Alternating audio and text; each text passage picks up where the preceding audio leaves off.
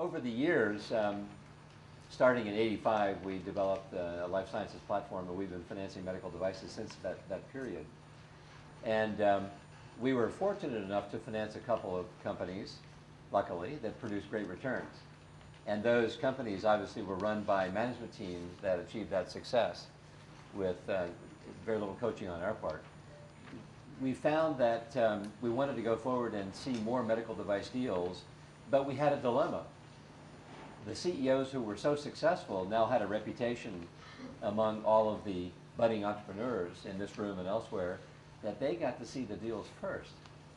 And so we thought, well, why not create a partnership? Because the power of the partnership far exceeds the power of any individual.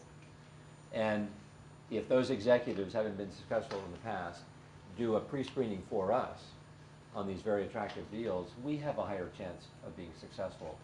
So it was a no-brainer to join in partnership with the guys that we had previously financed, now successful, and join with them in looking at these deals together.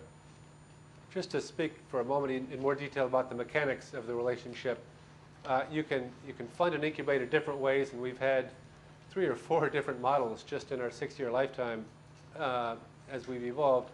You can have the investors put a pot of money in and then develop new companies and agree to split the equity that's created from that.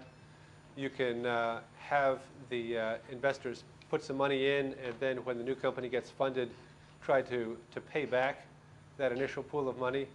Or you can have them put some money in, as we do now, and then we work together to see what that new company is going to be, and do it on a one company by one company basis. And that has just been the easiest, most flexible and efficient way for us. But again, we've gotten to that by building trust. Robin is willing to invest in us up front before we've decided what the project's going to be, and we are willing to run our business one company at a time, knowing that if we screw up, that it may be harder to get funded next time around. Yeah, I would second that. Over the years, we've had a group of limited partners that give us, chunks of money in each new fund that we create, and have developed a trust and relationship there. The same trust and relationship exists with Foundry, so we create a blind pool together, if you will, a NewCo, without a name, without a technology, and together we screen 100, 150 proposals and ideas and concepts to find the one, such that by the end of the year of the NewCo, we will have teed up a Series B financing, a second round of financing, given it a name, and started to recruit the management team that will replace Hanson and the other gents at the Foundry, and move on to the next NewCo.